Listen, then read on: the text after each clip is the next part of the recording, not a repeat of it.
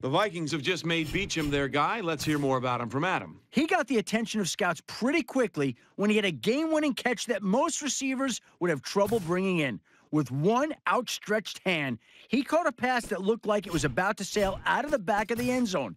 He proved that even the big guys can make some incredible plays with their hands.